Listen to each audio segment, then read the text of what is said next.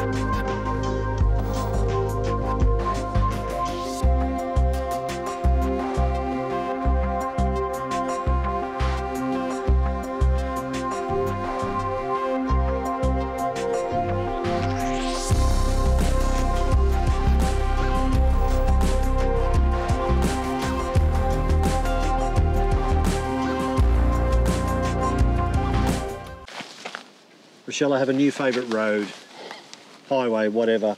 What is it? The Snowy Mountains Highway. It's bike mecca. It's almost too much to take in, and we haven't even got to Cooma. We entered from the western side, so we've been through Tumut. We're about 60 to 70 k's out of Cooma currently. So we just pulled over in one of the chain installation bays.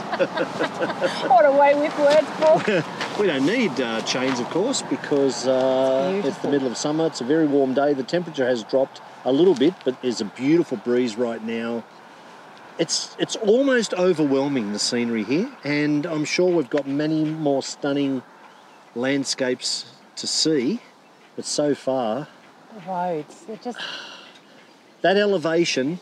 after that period of time after the Tumut power station, where we had that very steep elevation leading to that lookout, was stunning.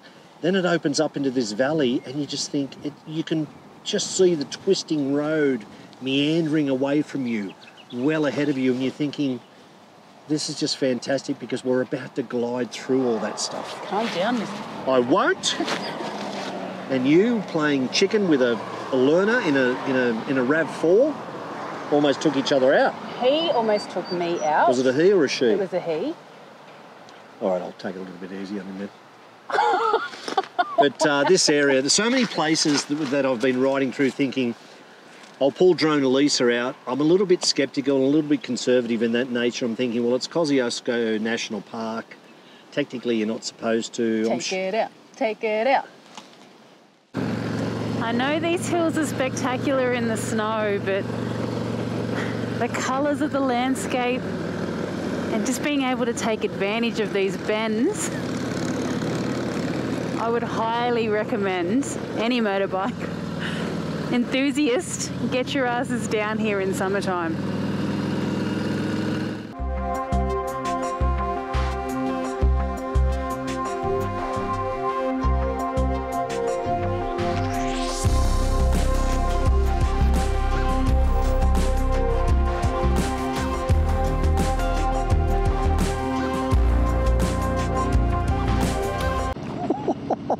Have a go at this joint. Spectacular.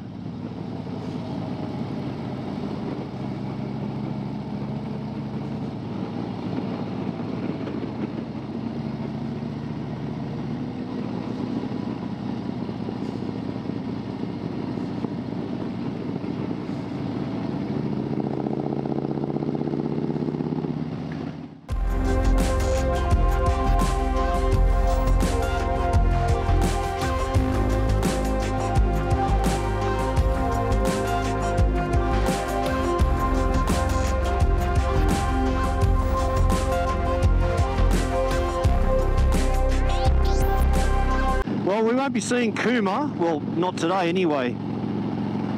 I haven't been through this region before, so I actually assume that you go through Cooma to get to Jindabyne, and maybe there is another way around to Jindabyne. There probably is. after going through Cooma, but we arrived at a T section and it said Cooma left, Jindabyne right. And our destination for tonight and tomorrow night is Jindabyne, so we turn right. We ain't going through Cooma. I don't know if we will tomorrow, but for now, no Cooma. Off to Jindabyne.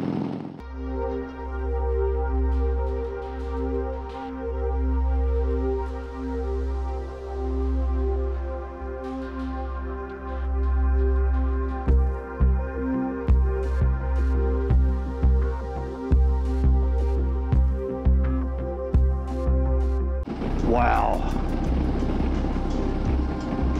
Lake Jindabyne. Look at the scope and size of that thing. What a view to be greeted with as you start the descent down into the town of Jindabyne.